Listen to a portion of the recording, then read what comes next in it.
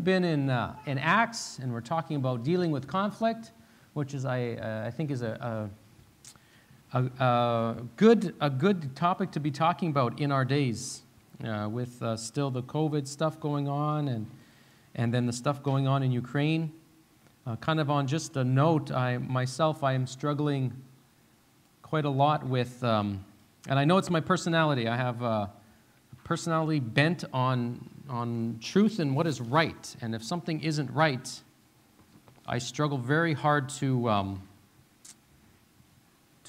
write that, to make it make sense in my mind and heart. And we're talking about the Ukraine thing and what to do about that. I've been praying about it a lot. That's not right what's going on there. And good men, when good men do nothing, evil wins. And so I've been struggling in my heart with that, and then going to Scripture as I'm reading this and recognizing the grace and the forgiveness of Jesus Christ, recognizing that I am an enemy. My sister sent me a text, an enemy of God without Christ. There we go. I need to finish my sentences. I'm assuming I shouldn't assume that.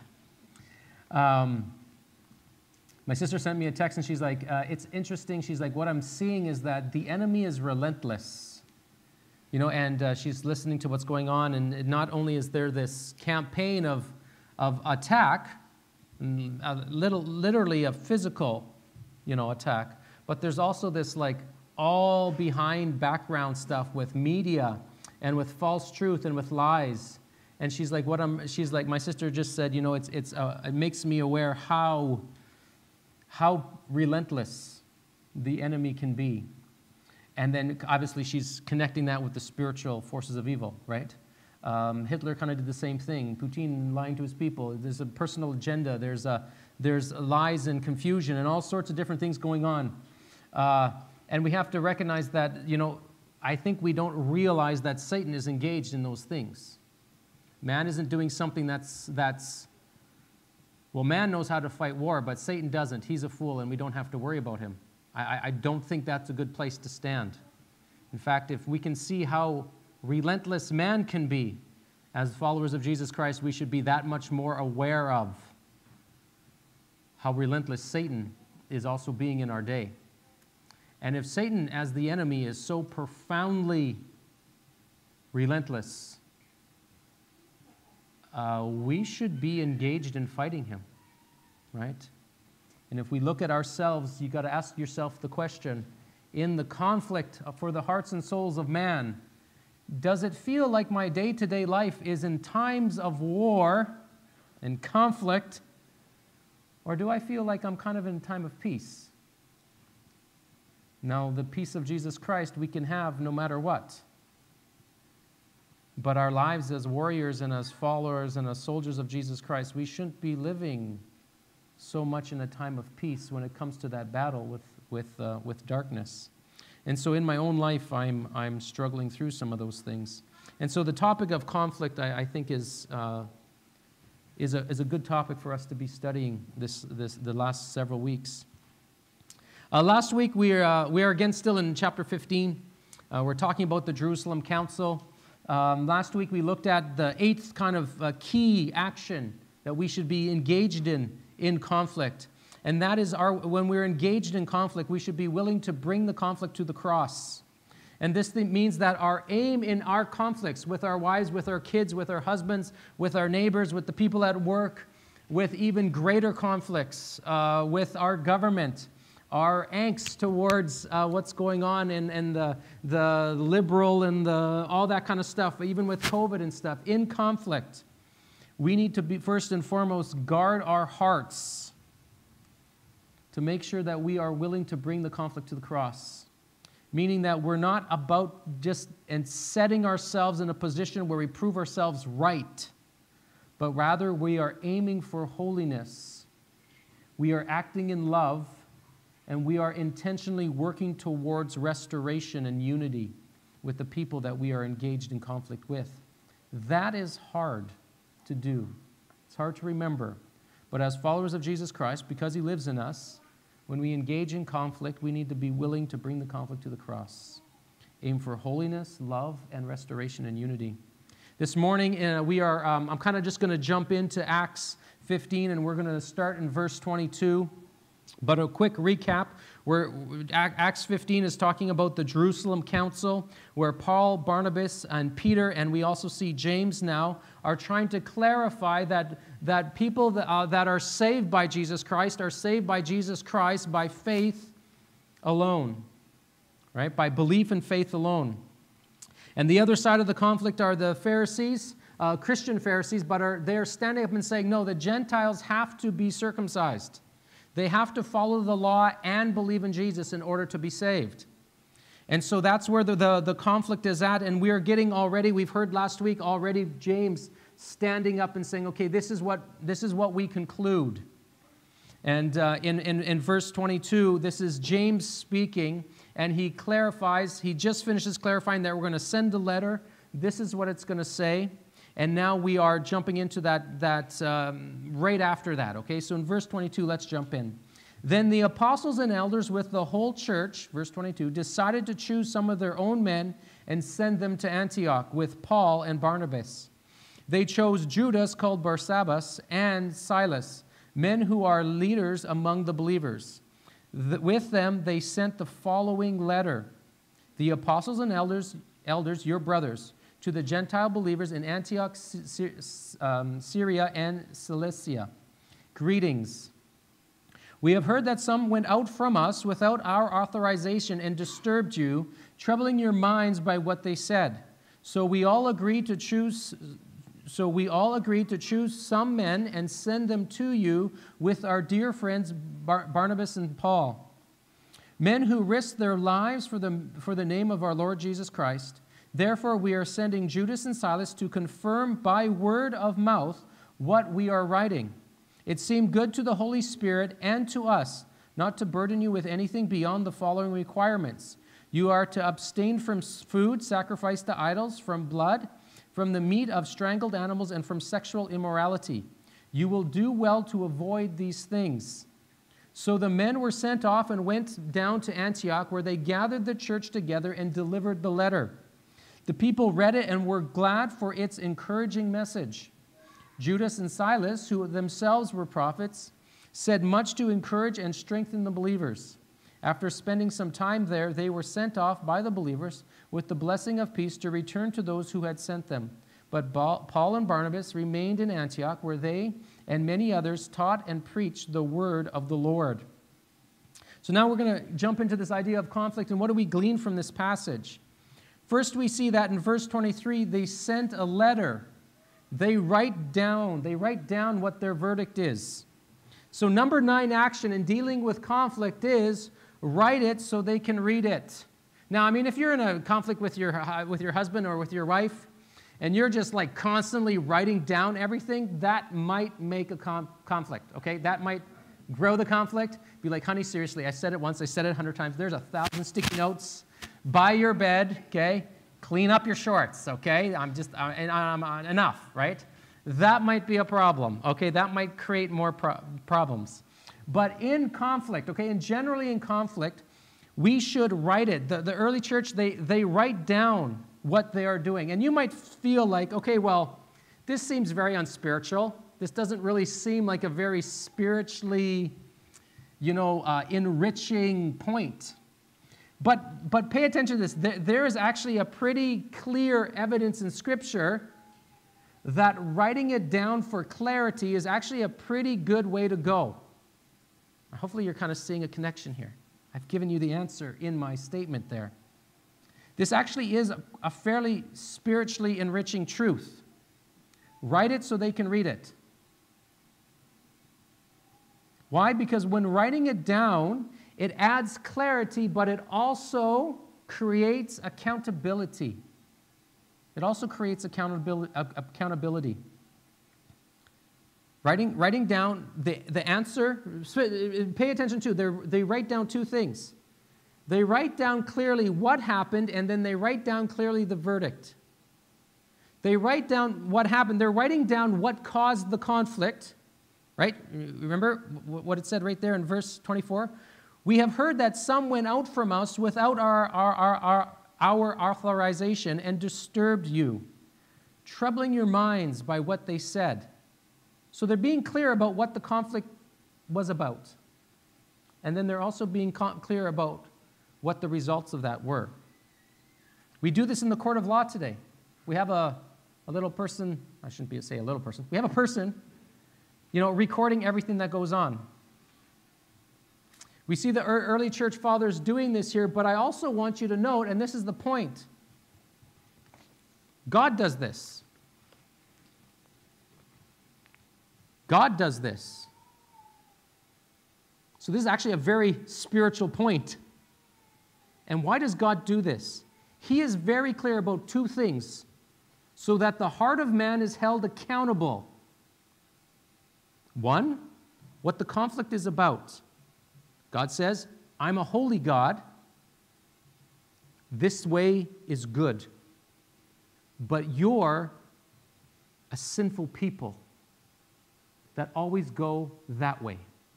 You always go your own way. And none of you on your own are following after my way. God is very clear about the issue. Why? So that man is held accountable. Now that is not just sinful man. That's also every one of us in this room who know Jesus Christ. You won't be able to stand before God and say, what? I didn't know that I was kind of selfish. What? I didn't know that I wasn't supposed to be a part of a church and engage in making disciples. I didn't know that. I didn't know that I was supposed to be loving my neighbor. I didn't know that. None of us will be able to do that. Why? Because God writes it so that we can read it, and He is very clear about what has caused the conflict between us and God, and He is very clear about the solution or the verdict to that conflict. And the verdict to that conflict is belief and trust in Jesus Christ and walking with a repentant heart after Jesus. Right? Suddenly it seems like, this is actually a very spiritual point. It's a very spiritual point. There is something very valuable in that. The God of the universe, the creator of all things that, like tons of things that we don't understand. I was just watching a video this morning about the expansion of the universe. Won't get into it, obviously, because I have no idea what... So the universe is actually larger than it should be if you calculate it by the distance of light can travel at the speed of light, right, and all that stuff, and they're explaining why. I understand, it's bigger than it should be. I got that. Okay. Everything else don't really get. I don't even know why. It's interesting stuff. That's what I was going to say. I don't even know why I watch those videos. It just makes me realize how much more I am. But there's much we don't even comprehend at all about how brilliant that God is. Right? But yet, He still very clearly takes time to write it down so that we can read it and understand the main points, and so that we are held accountable to Him in how we live. Applicationally, in this truth, it points to the importance of us knowing the Word of God. It points to the importance of us understanding the Word of God. Right? And it points to us the importance of encouraging others to read it, but also to hold ourselves accountable and to hold others accountable to this truth. Because this is very clear about one day what is going to happen with all those that don't follow after Jesus Christ, right? That is also clear in this. And we should be engaged in reading it and living it and understanding the severity of the conclusion of what this is, the verdict of what this is. So, in conflict, right? Now, every little conflict, I think you're right. We don't need to write things down. But I think in many conflicts, it's not a bad idea for us to write down in clarity what took place, and also as we're working towards kind of resolving that conflict, write down very clearly what that resolution is, so that in the future, people are held accountable to that. People are held accountable to that. Write it so that they can read it. It's quite a practical one, but yet a practical truth that still holds some profound spiritual reality for us. Moving on. Point number 10. For point number 10, let's jump into verse 25 and 27 and look at it a little bit more closely. Listen to what is said here. Verse 25 in Acts 15. So we all agreed to choose some men and send them to you with our dear friends Barnabas and Paul, men who have risked their lives for the name of our Lord Jesus Christ. And then 27. Therefore, we are sending Judas and Silas to confirm by word of mouth what was written. The council sends a letter and sends back Paul and Barnabas, but also sends two of their own people. By doing this, they are ensuring that no one in the church of Antioch would be able to discredit or ignore the truth. James and the church council are making sure everyone knows exactly what happened and want to be very clear about the verdict. Now, this is very connected to the writing it down, right? But I want you to note they are making triple sure. They are making triple sure. Okay, and then you got to connect this with our understanding of what God is doing as well, okay? So I want you to see that in here. So they are sending back Paul and Barnabas. But just sending back Paul and Barnabas might seem like to the Antioch church, and maybe even those people in Antioch who first made this an issue, right? The people that first were preaching and teaching, no, you have to be circumcised. It might seem like, well, Paul and Barnabas aren't actually necessarily being honest, and they're just coming back and saying, see, we're right. So then the church of Antioch doesn't want that, so they're going to send back, the church council in Jerusalem doesn't want that, so they're going to send back Paul and Barnabas. Then they're also going to send back a letter clarifying, and then they're also going to send back two of their own to confirm by word of mouth what is going on. And we know that they're very careful to clarify what is going on because as we already read in verse 24, it says, we have heard that some went out from us without our authorization and disturbed you, troubling your minds by what they said. Note that James and the council are not trying to hide what happened. They are not trying to help the men in Antioch who started this big debate save face. Everyone's going to know who's wrong, right? They also don't try to protect their own reputation. James is clear. These people were from us, though they went out without authorization. So he's clear. He's not trying to say, well, what are we supposed to do? This had nothing to do with us. No, he's clear. He takes responsibility. He's not trying to cover up his own reputation or their own reputation, but they want to make sure that what takes place is a clear understanding of all that went on. They are triple checking to be open and honest and clear. In conflict, we too should be triple checking to be open, honest, and clear. We need to be engaged in that. And again, this seems kind of like a pretty practical, pretty unspiritual notion, but there is some real challenging truth in this. They want to make sure that those in Antioch understand the issue and the verdict, and they're making triple sure that that happens. So often in Christian circles, do we do the same? Do we make sure that we are open, that we take the responsibility that we should take, that we are honest, and that we are clear to the people around us what has taken place? So often in Christian circles, we try to hide the issue, keep all the problems secret, and of course that fails because normally what happens is that as much as we try to keep things secret, things get out, little things get out. And of course, as those little things get out, people have to draw their own conclusions, so they end up drawing their own conclusions, and so often, because we're human, the conclusions we draw are often worse. And Satan uses that gossip and those stories to bring more destruction than what would be the case if we were just careful to be open, honest, and clear. In application here, I want to note three things. One, when we are trying to hide something, when you are trying to hide your solution or keep your verdict a secret, Whether it's directly connected to conflict or anything, guys, it is wise to think, if I am trying to keep something secret, there is something wrong with that. Now, if you're planning a surprise party or something for your wife, you get me, right? Like, I don't have to kind of explain this. But the things that you know that you want to keep secret for moral reasons, because isn't that what we so do with sin? When we know that we're not in the right place, the first thing that we want to do is keep it secret.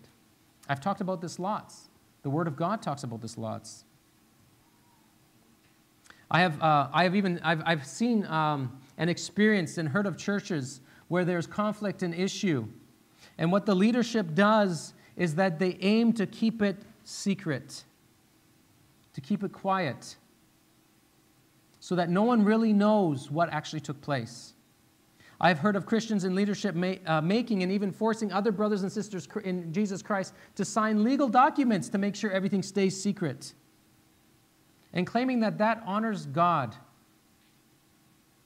or somehow protects God's name or protects the church. Let me be clear. We don't have an example in Scripture where dealing with conflict and sin is dealt with in a way that it's kept secret that honors God. If it's connected to sin, we don't have an example anywhere where keeping it secret is God-honoring. And now you might say, well, how about Matthew 18, 15 to 17?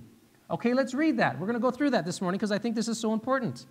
Matthew 18, 15 to 17. Now, this is how believers in Jesus Christ should engage kind of the conflict, especially connected to sin in the Word of God.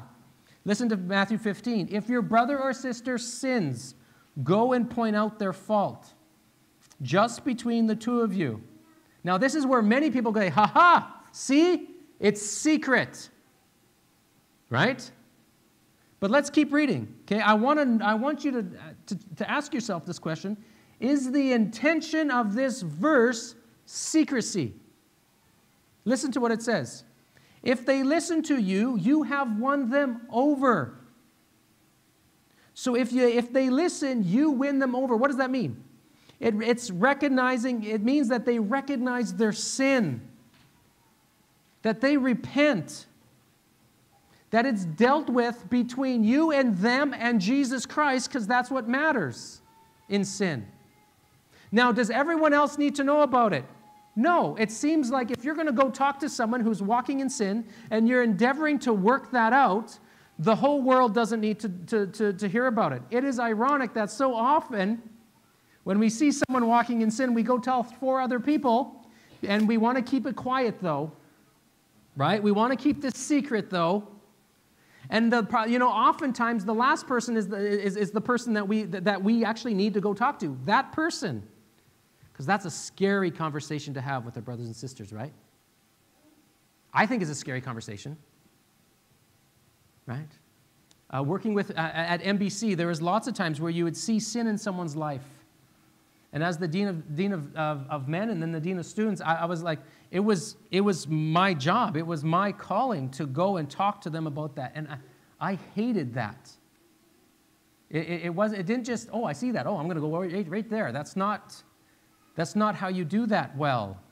It was usually like days of prayer, and unfortunately sometimes weeks and months of like praying and being like, okay, I see this, but I don't want to destroy this relationship, because that's the first thing you think is going to happen. Right? But we are called to go to them and to talk to them, but the aim of this passage isn't secrecy. The aim of this passage is repentance and restoration in Jesus Christ. It's funny that we read that passage and we automatically want to go to secrecy. See, that's secrecy. That the intention of that is not secrecy.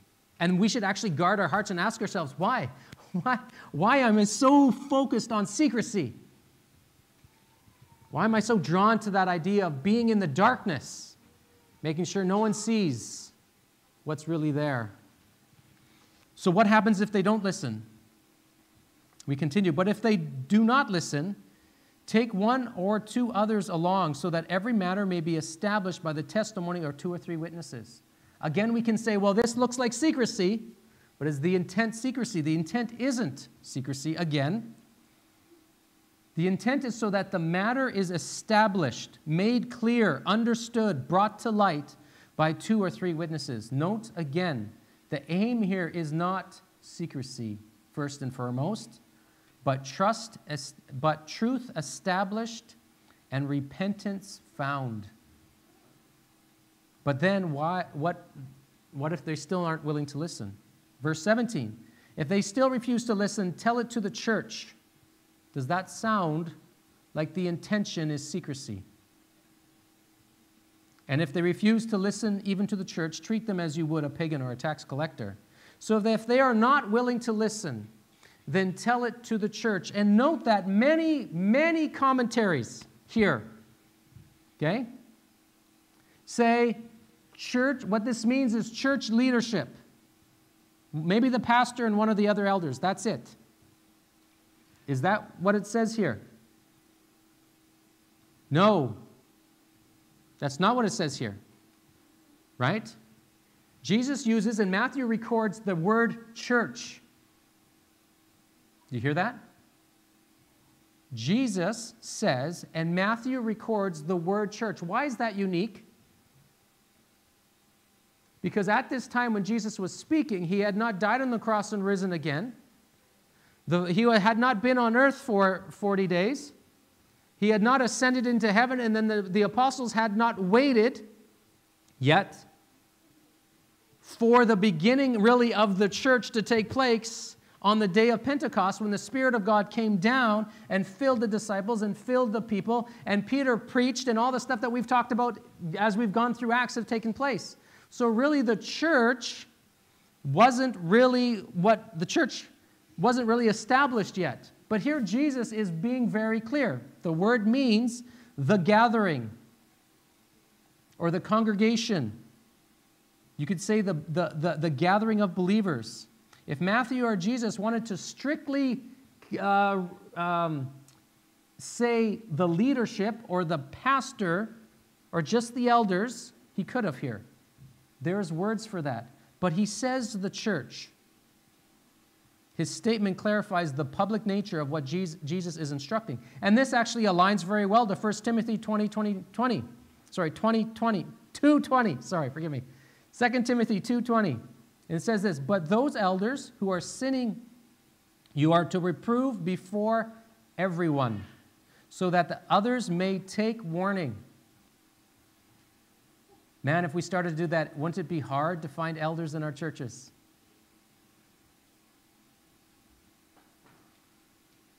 The nature of what is said here connects. He's talking about elders specifically there. But the nature of what is being said aligns to Matthew, and it aligns well to Acts 15 and what the church did. If people are sinning and refusing to repent, there is a point where it is dealt with publicly. The second applicational point that I want to talk about then is, do you struggle with that thought? Do you struggle with that thought? This idea that, okay, so if someone comes to me, right? Say Calvin comes to me and says, Adam, there's sin in your life here. You need to change this. Maybe he catches me in some sin. This needs to change. And I go, oh, no, forget it. It's not that bad. So then he comes to me with a couple other brothers. And 2 or 3 of them say, Adam, this is sin. This needs to change. And I say, forget you, I'm not changing that. It's okay. And then I go to church 3 or 4 weeks later, and the pastor stands up, or one of the elders stands up and says, guys, we've talked to Adam several times about this sin, but he's unwilling to change. And so now we have to take action.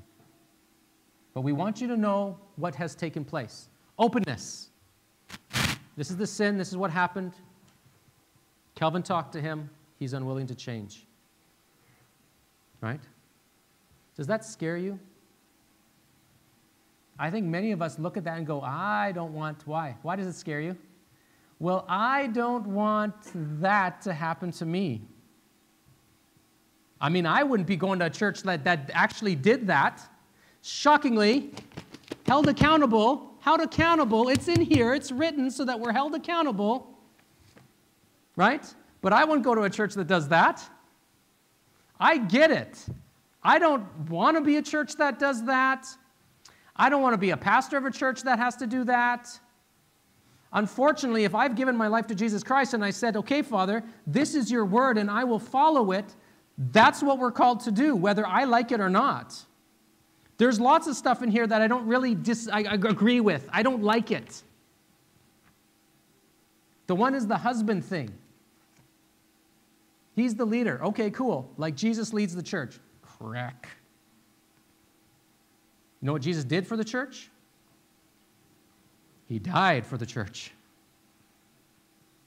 So that means in every interaction, and I fail at this brutally, I'm to lead my wife.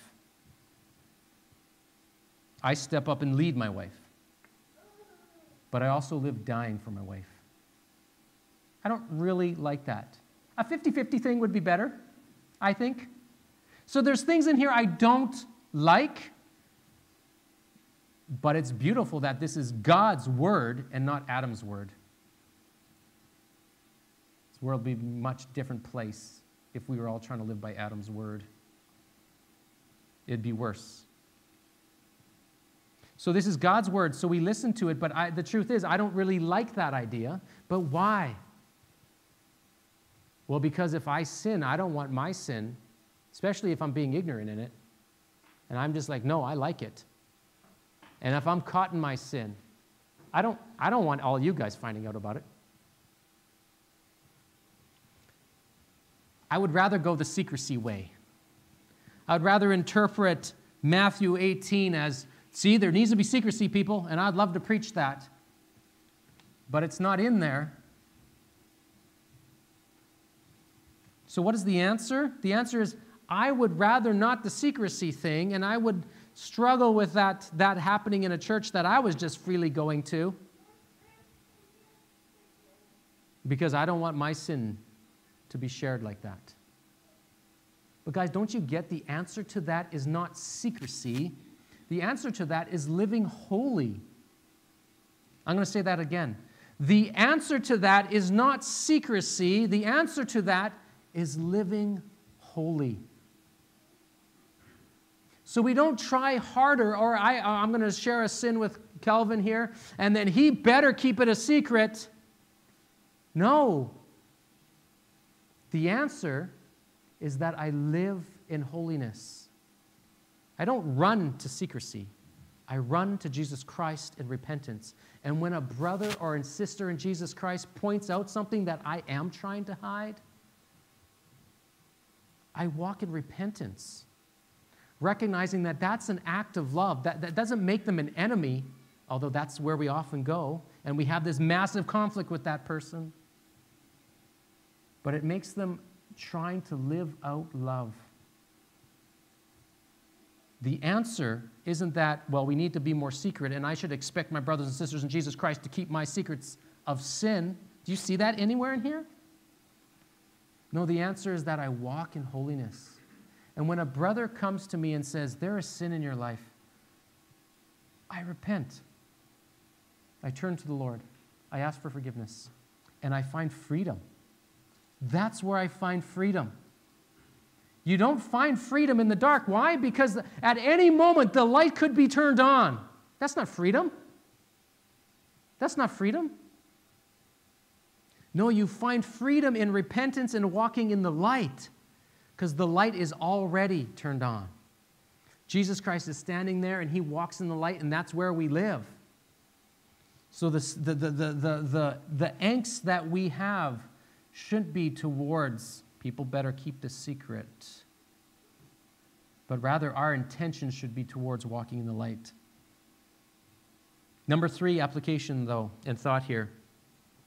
If you are a church leader or a Christian leader and you have come to a verdict for an issue and you are wanting everyone involved to keep it quiet and hide some sort of aspect of that, some sort of aspect of that truth, guys, I would encourage you and suggest that you're not actually walking in truth. Like you're trying to hide something for your own purposes. And often that has, I know even in my own life, often that has to do with failure, my own failure in some sort of aspect in the leadership process. That's why we keep things secret.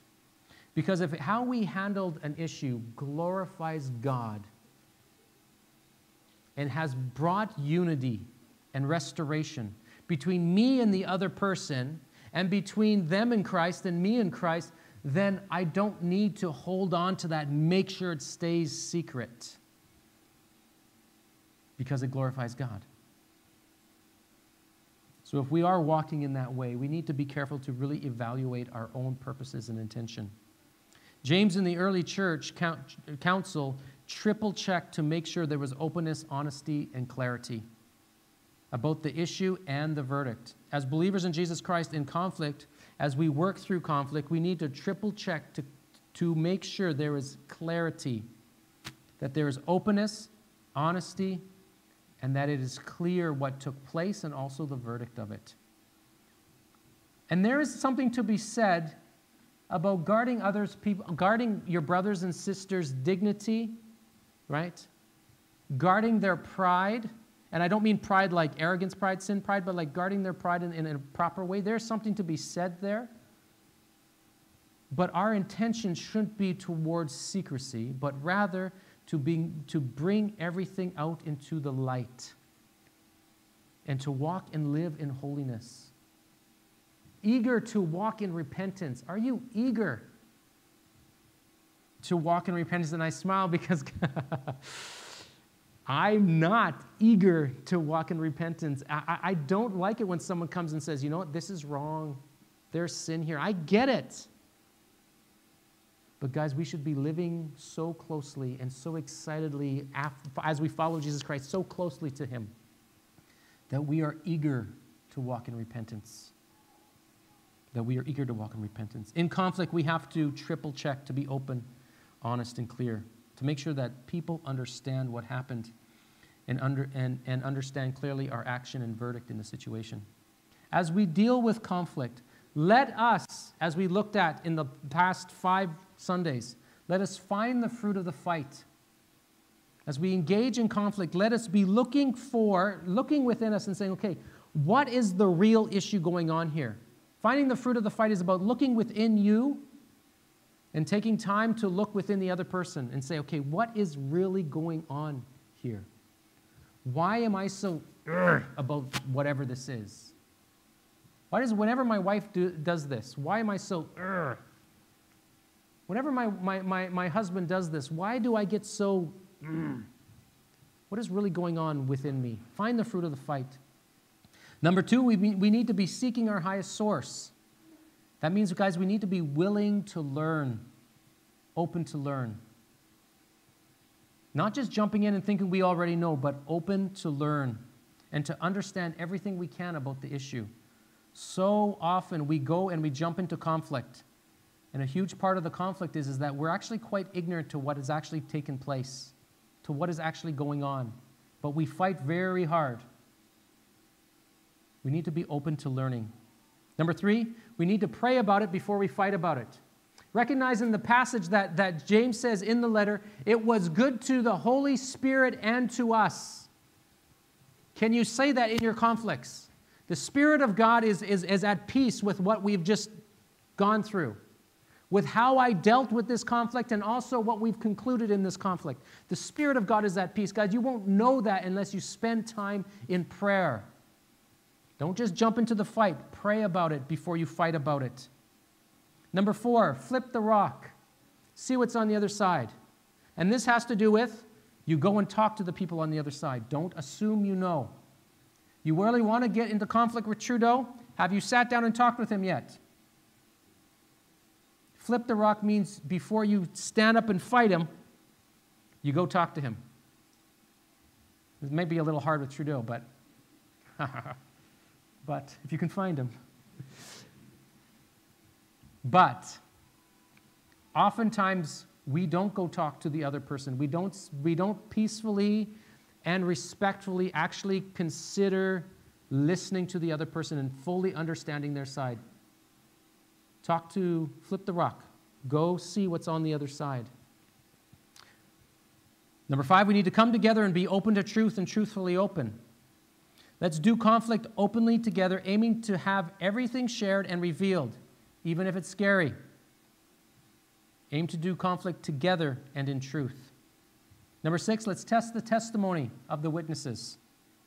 Not just believing anyone, but looking at the fruit of their lives and seeing if they are trustworthy witnesses.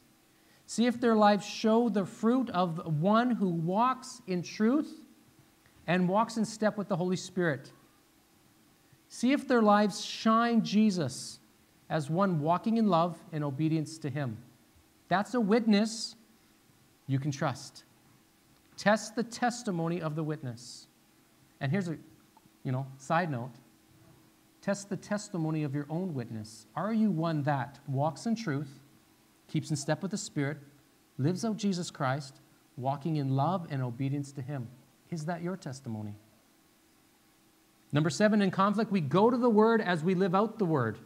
Yes, we need to support what we believe and what we argue for with the Word of God. But we do it as we live out the Word of God. Right?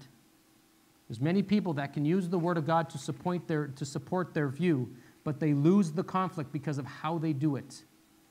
So we go to the Word as we live out the Word. And number 8, we talked about this last week, we bring the conflict to the cross. This means that I check my heart to make sure that my aim is for holiness, that I'm acting in love, and my chief aim is for unity and restoration. And any other purposes, I die to. That's the purpose of the cross. My aim is holiness, love, and unity. And every other purpose, I die to. Number 9, I write about it so they can read about it. For clarity, but also to keep them accountable to what was decided. And number 10, we triple check to be open, honest, and clear with what is taking place in the conflict and our verdict towards the conclusion of that conflict. Secrecy and confusion is not an act of holiness. And we need to make sure we are dealing with conflict in such a way that people don't have to assume or guess at what we are aiming for. We need to triple check to be open, honest, and clear, and that what they should see is that we are dependent on Jesus Christ, focused on establishing truth, and dealing with them in love. That is what the open and honest and clarity should reveal. Let us do conflict differently than the world. Let us engage conflict differently than the people around us, because Jesus is alive in us. And we know that now that Jesus is alive in us, everything has changed. And I pray that how we do conflict shows that everything has changed because Jesus is alive in us. Let's pray.